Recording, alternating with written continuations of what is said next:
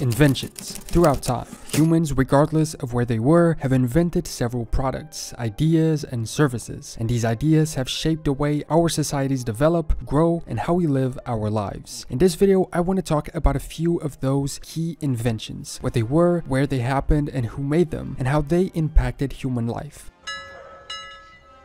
But there's an issue we need to immediately address. First, sometimes inventions were made in various places by various people. The idea for a parachute dates back hundreds of years before it was actually invented. The printing press was developed in many places at the same time. In some cases, inventions stem from specific individuals, and the fact they happen to be German, Chinese, French, or Portuguese is simply a coincidence, which makes attributing them to a country a little illogical, even if the countries played an active role in creating the settings for those inventions to be possible. A lot of times the country in which they were developed existed in a different way. When the printing press was invented in Europe, in Germany, it wasn't the Germany we know today. So take these three disclaimers into account. There are an almost never-ending amount of inventions that have taken place throughout history, so I had to select a few interesting ones for this video. If you'd like to see any others covered, let me know in the comments. We'll be taking a look at 6 inventions, starting with the ones on the thumbnail. First, the printing press. In case you don't know, the printing press is a mechanical machine which essentially transfers ink onto paper. It was the first semi-automatic way of doing it and allowed for thousands of copies of the same text to be made, as opposed to before when they had to be copied by hand. Its invention and global spread is considered one of the most influential events of its millennium, and this is a good example of different stages of invention, because the invention that triggered the widespread use of printing was made in 1440 by a goldsmith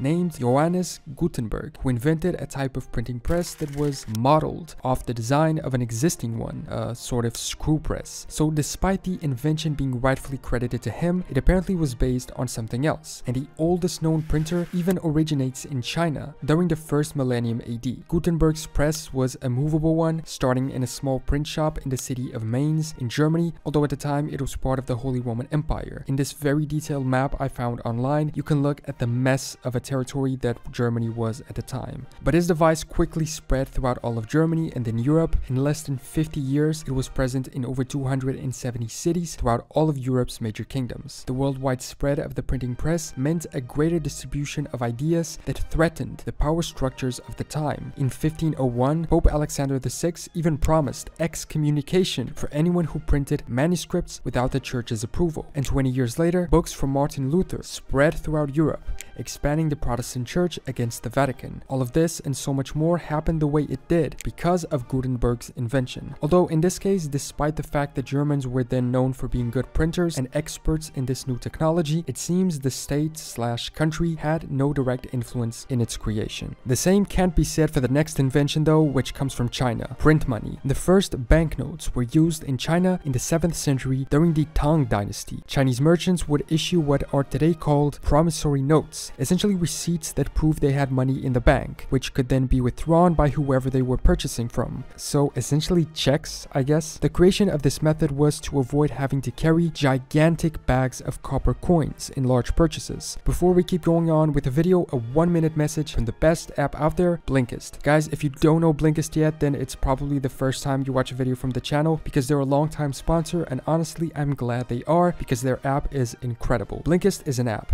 where you can listen or read the summaries of thousands of non-fiction books. Do you want to learn more by reading but don't have the time or attention span to do it? Look no further. Blinkist takes the key points out of a book and condenses them into the main ideas you need to take away from them, allowing you to get the essential knowledge of each work in only around 15 minutes. There's over 25 different categories with hundreds if not thousands of books in each. I was browsing the society and culture one and found a great book called Collapse, which talks about how societies fail, talking about the examples of failed civilizations throughout history. If you want to try it out, go to blinkist.com/generalknowledge. The link is in the description, and you'll get 1 free week to use the app and also a 25% discount after that if you choose to continue your membership. Thanks to them for sponsoring the channel. And now back to the video. True paper money that didn't just represent a deposit but actually had value itself was called jiaozi and was created during the Song Dynasty. By 960, the Song government was running out of copper to make coins, and so it issued the first generally circulating note, notes, but they were still used as a guarantee of value, just not in representation of a deposit. So they didn't replace coins, but were used alongside them. By the 1120s, the central government started to produce its own state-issued paper money, using woodblock printing, by the way, the predecessor to Gutenberg's printing method. Soon after, European merchants began doing the same, either using the same line of thought that it would be a useful solution for carrying large sums around, or through direct influence. In the 13th century, explorer Marco Polo wrote how the Khan of the Mongol Empire used paper money, and so Imperial China began a trend that was soon picked up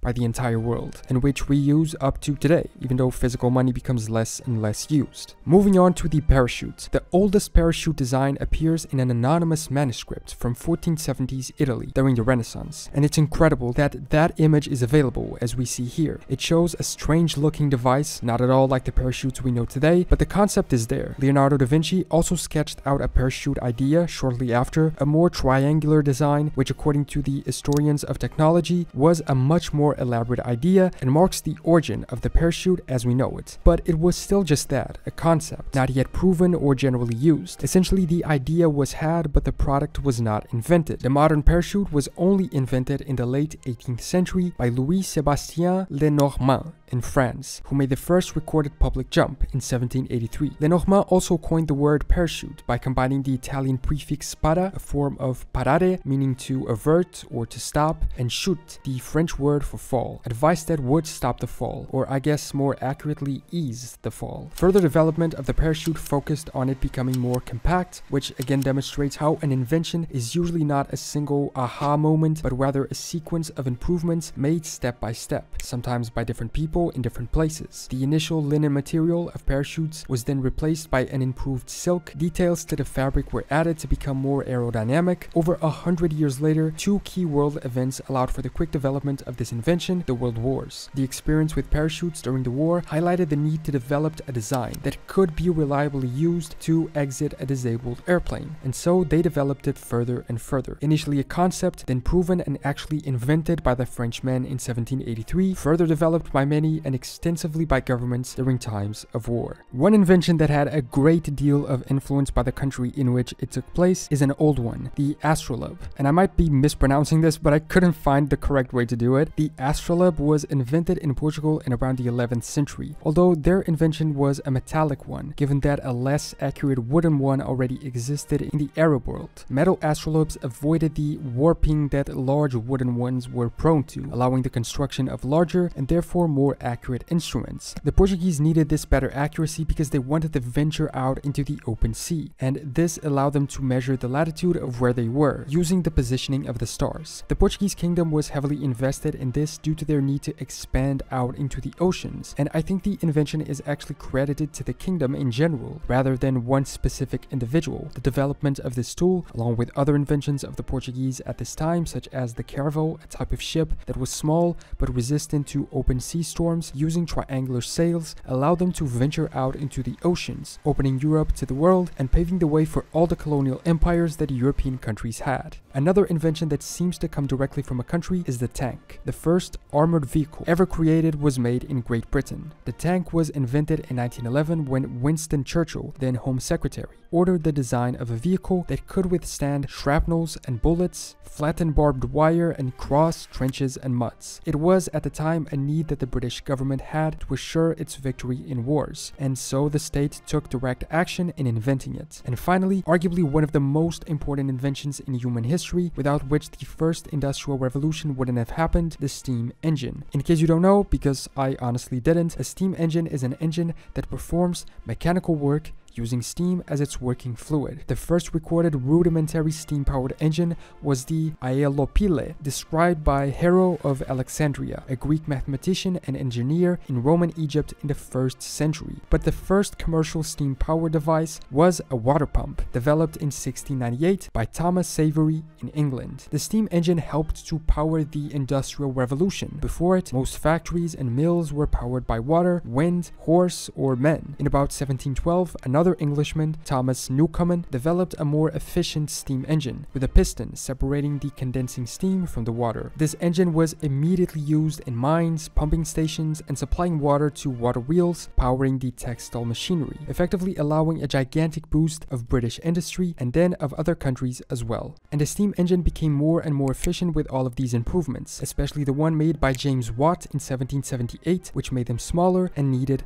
less coal. There was no direct influence of the British state in this invention. However, I think we can argue that its development was unlikely to take place in any other place in the world, at least at this time, because it was in Great Britain that the conditions for the Industrial Revolution were created. Britain had financial institutions in place, such as a central bank, to finance new factories, and with the existence of these new factories there was a need for the invention and improvement of the steam engine. And in the war against Napoleon, the Royal Navy even encouraged and powered new mass manufacturing methods, allowing us to argue for somewhat of a direct intervention even. So, those are a few interesting inventions that have taken place throughout history. Sometimes the person who invented a product in one place could have easily done it in another, but in some cases the specific conditions or support created by a country-specific situation played a great role. Like I said at the start, if you know of any other interesting inventions that you would like to see covered in a video like this, just let me know in the comments along with your opinions about these ones. Thanks so much for watching this video, subscribe if you want, and I will see you next time for more general knowledge.